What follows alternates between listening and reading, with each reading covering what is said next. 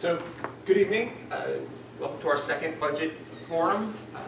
I'm going to go over a few things about our budget and the ballot coming up in May, as well as take questions. And although we don't have a lot of people here, we'll be available on our website. So if people at home who are watching have questions, they can always email into our website and we can respond there. So if people didn't make it out but might be watching at home, I do encourage them to ask questions.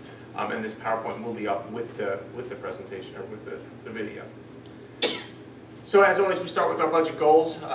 First and foremost, we always have the same goal, and it's to balance the needs of our students with our community's values and their ability to pay. We always strive to create a tax levy, budget that is tax levy compliant, meaning we are not looking to create a budget that overrides the tax levy, stay within our tax levy limit, which we'll talk about in a few seconds. Continue our long-term fiscal planning to avoid year-to-year spikes, that regular budgeting and projecting to make sure that we're not at any time really in a position where we're in trouble. Provide necessary building maintenance and establish new capital reserve funds are also goals of this year, and we'll talk about the capital reserve fund as well in a few minutes. Just something quick about the tax levy limit. I always talk about the tax limit, and one thing important to know is it is not a 2% tax cap. It is a tax levy limit. It's a calculation, which we'll show in a few minutes, that almost never equals 2%. It's different for every school district in the state of New York, and it's different for each school district year to year, depending on parts of that calculation. Important to point out that the community is just, making sure that we stay within the tax levy limit. We've also made sure that we stay at or below that tax levy limit. Every year we've been there since this law was established in 2011. So the board has been very fiscally responsible. We have not asked the taxpayers to override the tax levy limit. And like I said, we've stayed at or below the tax levy limit each year, even though it varies from year to year. I'll show a little bit of that too. When we put on the ballot the capital reserve fund, a lot of people don't know what is a capital reserve fund and what is it for. And a capital reserve fund really is that we ask the voters to allow us to create a fund and start putting money into it for capital expenses that come up as we go along. So we don't have to ask the voters every time we need some money, or we don't have to take it from the regular contingent budget. We have this reserve in place. It would allow us to allocate funds to offset future costs, capital construction projects, and associated with bonding. It also allows us to leverage that against our state aid to create larger capital projects, which we're going to ask the voters to vote on also this year. So what would do it, again, it would allow us to do several things. One, put some money in there if we have unexpected income. Also, if we have a pretty large amount of money coming in soon from the sale of the Sione building, and we would like to have a place to put that money. And so we'd like to put that money into this reserve, which will allow us, again, to use it for capital expenses into the future. We've had this before. This is our third capital reserve, at least since I've been here, and the things we've been able to do, I won't read them all, but we've been able to do many things in many of our buildings. Again, we don't usually use the capital reserve to do the really exciting things. We don't do any, it's not a new gym, it's not a new auditorium. What we're using the capital reserve fund for is just the kind of those general maintenance things, those things that we really need: our boilers, our pipe, our plumbing, our heating, roofs, site work like our sidewalks and our driveways and parking lots. So again, upgrading to ADA, getting rid of asbestos, things that really need to be done that aren't necessarily seen by the community. They see the trucks come and go, but they don't really see what we've done. And those are, really that's the meat and potatoes of our buildings. Having the roofs right, having the workings inside, the engineering inside work properly is very important.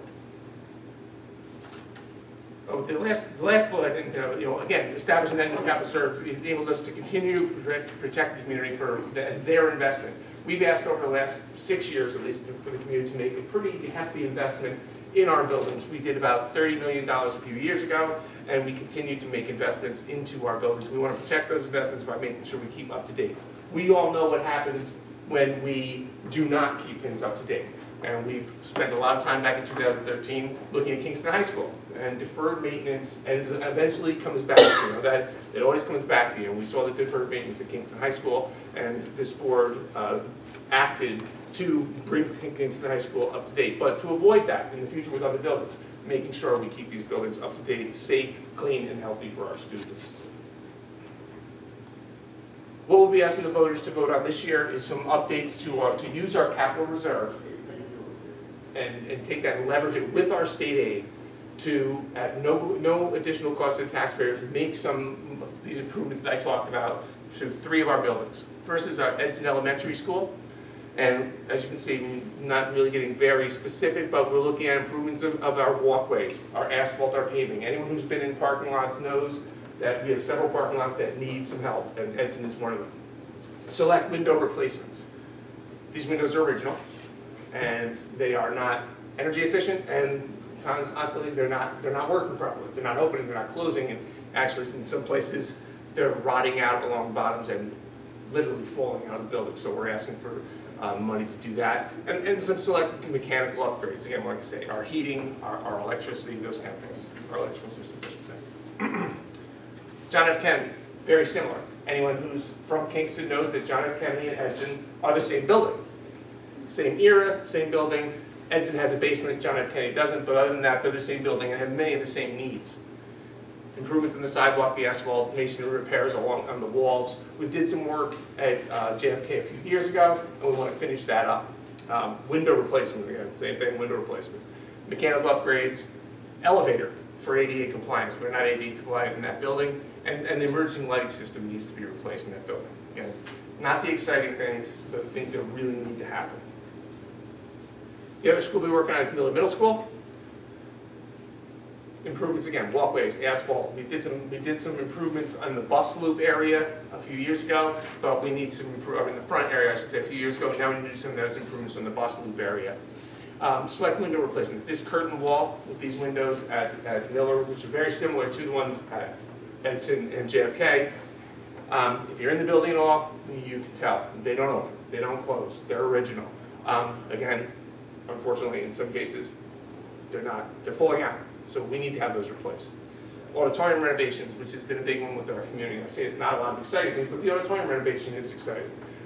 Old seats, missing seats, floor tiles that are cracked, broken, or missing, old carpets being held down by duct tape, as you can see there. So those are the kind of things we really want to improve at Miller. That's an important space. A lot of things go on there, and we do want to make it usable for our students and our community. Old electrical panel and boards, again, just some of the inner workings, and also emergency lighting. So those 3 things we'll be asking the community to give us the permission to use our capital reserve fund, leveraged with our state aid, to do this at no additional cost to taxpayers. So we'd like to see our community look favorably upon that. The cost of this project is going to be about $16 million. That's the maximum we can do with what we have in our capital reserve and our state aid. So it really puts it together to create a lot more money and a lot more opportunity for actual work. I'm going to say again, no additional cost to a local taxpayer by using those combined reserve funds in state aid. The budget itself, our tax levy limit. I talked about the tax levy calculation, and Mr. Olson and Ms. Woodard are our tax levy calculation experts here, and they've calculated our tax levy for this year. You see down here at the bottom, 3.6. So we've talked about, I said earlier, it's almost never 2%, it's different from year to year. Well, 3.6 obviously isn't 2%, and we look at last year, it was 1.35%. So it's drastically different from last year to this year. It's not 2%, and it's not a tax cap, it's a tax levy. These things are really, the increase is driven much by our debt service and our building project. Looking at the tax levy impact. So this is our budget right now. This is where we are with our spending and with our income and where our gap is with each level of the tax levy limit. So as you can see, we have about 3.2% increase in spending and what looks to be about a 0.79 increase in revenues. That right there should set off a few alarms when we're concerned. We look at our tax levy limit. Now, we broke this down into just the 3 areas, or 3 different numbers, I should say. If we went to the maximum tax levy limit, 3.6%, we would be looking at a gap, which means a gap that we would need to close, of about $1.2 million. I do want to go back and also say these revenues here are, that's inclusive of $1 million in fund balance being applied to those revenues. If we move to a 2.55 cap, we would see a gap of about $2.3 million.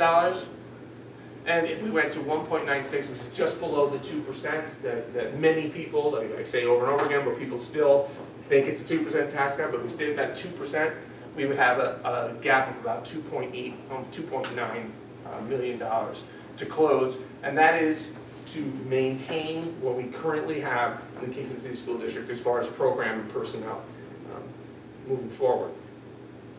So what can we do? What are we thinking here, or what are the kind of the wild cards still out there? Well, the biggest wild card out there right now is still state aid.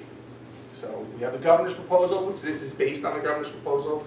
Now we're hearing from the Assembly, we'll hear from the Senate, and we'll know a little better, obviously in a couple of weeks, if we have an on-time budget, what our school aid would be. Are we going to see $3 million increase, $2.9 million increase in state aid? It's pretty unlikely. I think what we're doing now is we're sharpening our pencils and looking at our budget line by line and seeing where are the areas that we can create efficiencies, and where are the areas that we can save money to close this gap, and like I said, maintain the programs and personnel that we currently have in Kingston City School District.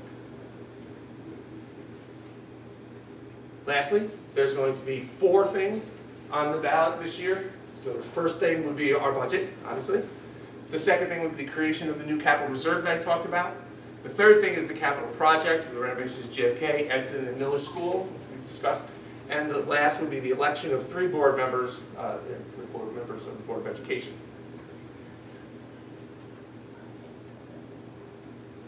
And that is where we are with our budget for 2018-2019 right now. Any questions?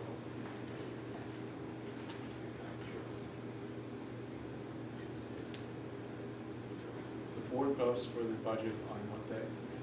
21st of April, I think, we have a meeting on the 21st. No, it's the 18th. 18th, yeah, 18th of April. The budget will be presented to the board, and hopefully we'll have a state budget very on time, and we'll be able to create that budget and be able to present to the board. And we also plan on having more public opportunity after that April 1st. Will the board have the draft budget in hand with further efficiencies prior to the April 4th meeting? Yes.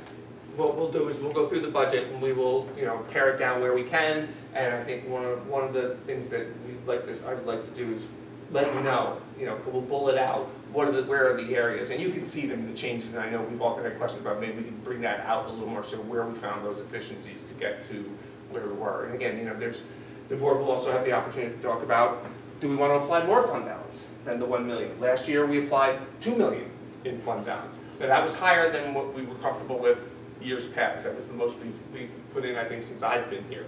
But we did have some unexpended budget money from the year before that we were able to put in there and really reduce the taxpayers' tax levy. We had a 1.36 tax levy limit, but actually we only levied what, Mrs. Woodard? 1.06, right? So we put that as, so we only levied really about 1% on the tax levy increase last year. Will you do the breakdown of homestead, non-homestead parcels? We can do that. Again, Yeah. should we take a look at it? No? I don't remember What was the projected increase in We're trying to decrease the health non-homestead. insurance in that draft budget? In this draft budget, our projected increase in health insurance was 8.7. Well, we have a couple different plans, as you know. So I think what we anticipated in the KTF plan was 5.7. In the other plans, was it 8? What were you having in this? I would like to say, in response to having the budget for the 4th, it probably won't be much before that, No.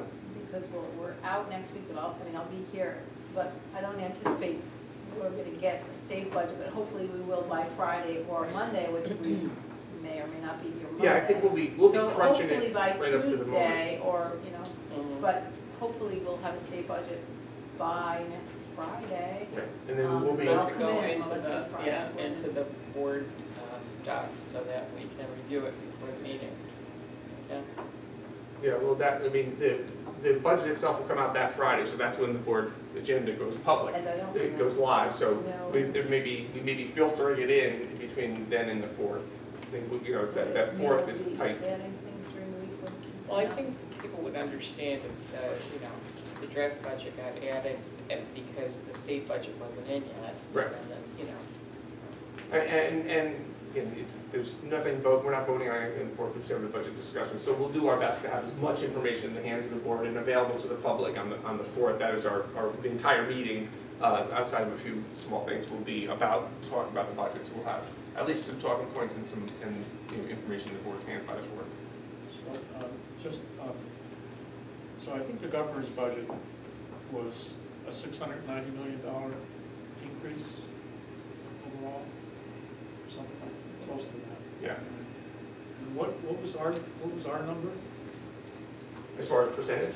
Well, I mean, the increase, what was the increase in the governor's budget for Kingston City Schools? Well, if you According look to that at the, calculation. yeah, if we look at the increase in the budget, removing from expense-based aids and building aid, and we look at just our you know, our foundation aid, our spendable money, we're at about $800,000. That's about where our increase in actual dollars is. If you look, and I said this to a few members of the media, if you look on the report itself, it looks like we had a 10% increase in state aid. But we didn't get a 10% increase in state aid because most of that is building aid, others is expense-driven aid.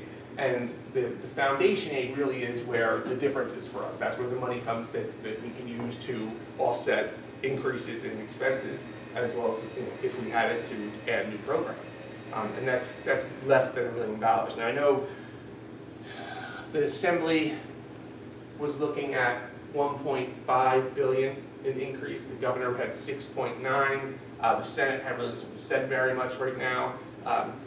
I've been told, I don't know if this is true, that they think they're going to settle somewhere in there around the billion mark, 1.1 maybe in there. We'll see. But even if you took that, if you took that and you put $1 million to every school district in the state of New York, that's not a huge increase for school districts. Not that it would work out that way, but yes, Mr. Mike. The teacher's new contract, if it gets finalized and approved, will that include it into the budget? Yes, that's Projections basically for the number that we, increases? yeah. Well, as far as salaries and health insurance, that's been projected in this. Okay. So what we did here at last week's Ulster County School Board Association, when we were talking about pilots, representative from NISBA said that they pulled out those caps on transportation BOCES Right. and Building aid. and building it. Yeah, the Assembly is thrown those right out of that bill. I mean, some of those, I call them gimmicky things that I think the governor puts in there just to have them taken off so people feel like they see something. That the Assembly and the Senate are not in alignment with the governor on those caps.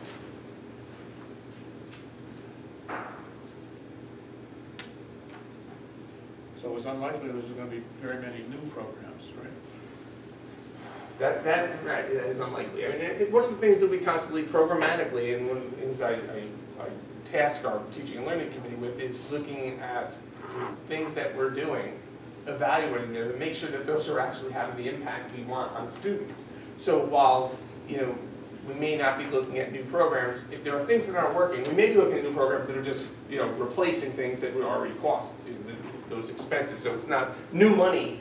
New programs don't always need new money. Sometimes we have to look at what we're doing and say, hold it, are we doing this correctly? And again, and also just looking at being more efficient. And we're looking at many different things around our special ed programs. We're looking at things, that we can do to be more efficient and get what we need out of our students. We did this with our reading program a few years ago, making sure that we served more students with the same number of teachers. We did this with our speech therapy, when we put speech therapy down into early speech down into the elementaries, which would then reduce the number of students who needed speech when we moved as they moved up. So it was some of these things are new programs, but they're trade-offs for things that maybe weren't as effective as what we believe we put in place will be. And the mandates keep coming. So, and while the expenses don't, or the revenues don't go up, the mandates keep coming. So, we have to make sure that we're still meeting our requirements around mandates from the state.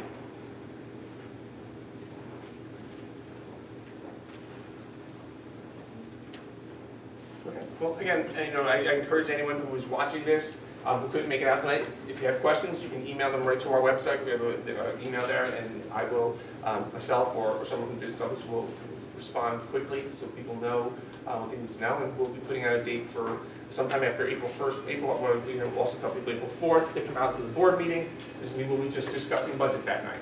So there will be a meeting only on budget, and an opportunity for the community to hear where we are and where we need to go. And we will be scheduling further budget forums after that April 4th. Thank you. Thank you.